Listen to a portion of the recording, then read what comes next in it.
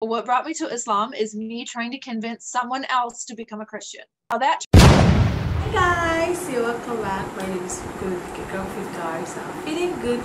So you're gonna be checking out this video titled "A Christian Lady Tried to Convince a Muslim to Convert to Christian." But what brought me to Islam is me trying to convince someone else to become a Christian. So we see how that turned out. So I was living in Hollywood at the time, and I was a production manager for like TV and film, music videos, this and that. And I was very Christian, and I was like teaching Sunday school, all this. And there was a colleague of mine that worked on this HBO show with me, and he was Muslim, and I was trying to convince him that he should come to church with me so he could, see the truth, of course. And he was like, thank you, but I'm not at all interested in that. And I said, well, who cares? It's like, you're not signing a contract for life. Like, just come to church one time. It's like an hour on a Sunday. Like, it's not going to kill you. If you don't like it, don't come back. And he was like, yeah, no, I'm not going to do that. And so I was like, what the heck? What has him so stuck on his religion that he won't even come for an hour? Like, oh, is your religion that cool? You can't, like, hang out for an hour? No. So I said, all right, listen, I have a Bible, and I can quote Bible verses to you all day long, but it doesn't affect you because it's not your book. It's not your verses. It's not your scripture. What do you care? Okay, fine. Give me your book. Give me this Quran or whatever it is that you're reading, your moon and stars worshiping book.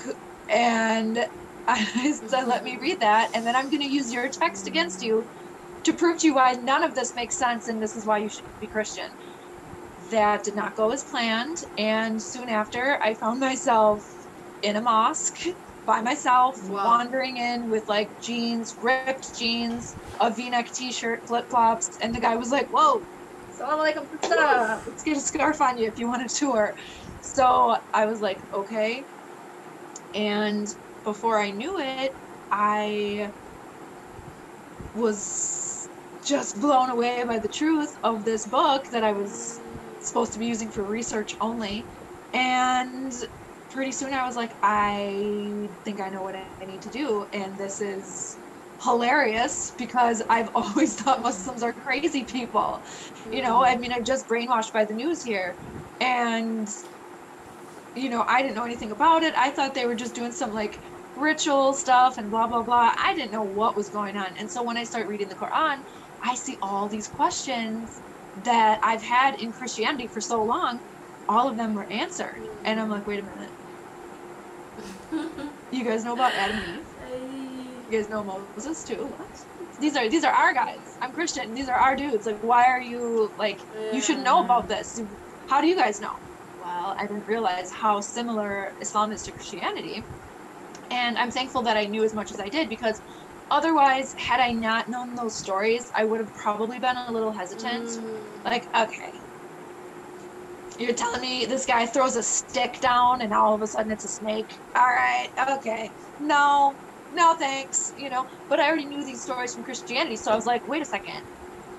You guys know he parted the Red Sea? Okay, what else do you know? And then it became more and more interesting to me. So after a while, I was just like inseparable with the Quran. I was just walking around everywhere. Like, I remember just walking all over LA, just walking like a crazed woman maniac with a big backpack on and my little Quran that was like this big. And I'm walking and I'm not even paying attention. I'm just reading. I'm flipping pages and I'm walking and I'm walking. I'm just trying to absorb every word. And then I was like, that's it. I gotta go. Yeah. I gotta move. I gotta get out of here. I can't be here. And so I decided to do the obvious choice and sell everything I own, pack one suitcase, and buy a one-way ticket to Morocco. Makes sense. So I did that, and I didn't have a job. I didn't have family there, friends. I had nothing, no idea what I'm doing. I don't speak Arabic. I don't speak French, and no one there speaks English. Amazing. Good choice. I didn't really know what was going to happen, but I knew that I needed to make hijrah because I'm living in LA, and it's like I'm like cruising Sunset Boulevard at night, like hanging with celebrities and living this like glamorous life that everyone wants that I could care less about. So I said, I gotta move, I gotta get out of here. And especially if I want to become Muslim for real, I cannot do that living in Hollywood. Like, it's never gonna happen. My friends will never accept this. They'll tease me. I'll just be, you know, just a pile of nothing, because everybody's going to be like, okay, what are you, some wannabe Arab? Okay, you're Muslim, whatever, let's go out.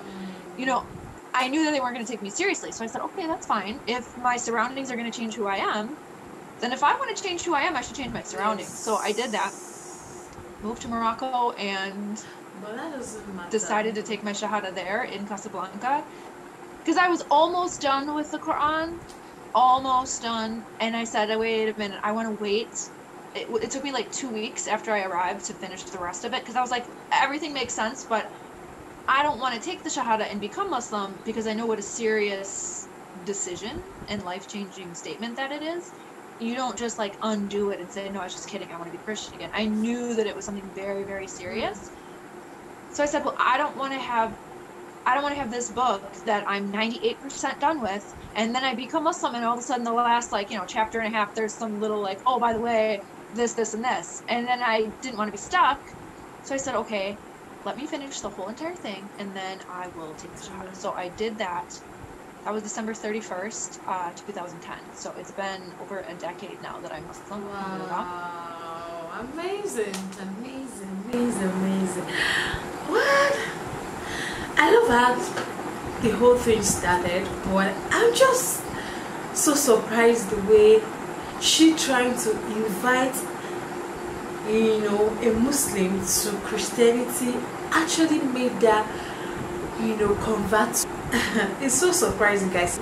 Like we all heard, she said she had a friend, she invited the person to church, and the person was adamant, why this and that, and she decided to take a step and say, okay, let me just even go to this mosque and see what's going on in this mosque. Then that's how her life changed.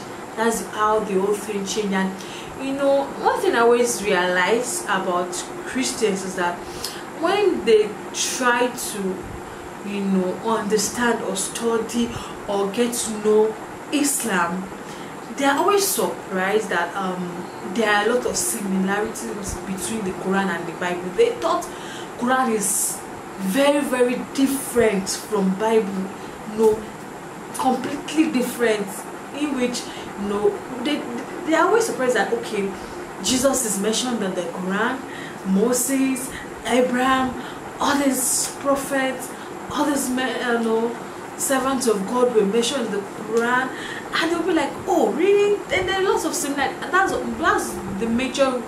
That's when they always take their steps. That's when the major, you know, change of heart start from, because most of the Christians that actually convert or convert to Islam is because of they didn't know Quran and Bible have similarities. So when they now discover that so the Quran has this, he has even expanded, and most people will be like, okay, Quran has a chapter for Mariam, that is Mary. That's when you get to know about Mary's family and the rest. So most of them always say that, okay, because, you know, it's giving you more full details about this, you know, people in the Bible, this, you know, children of God in the Bible, than the way they sit in the Bible, these children of God in the Quran, than the way they sit in the Bible. I'm sure that's that's one thing that gave her a change of heart.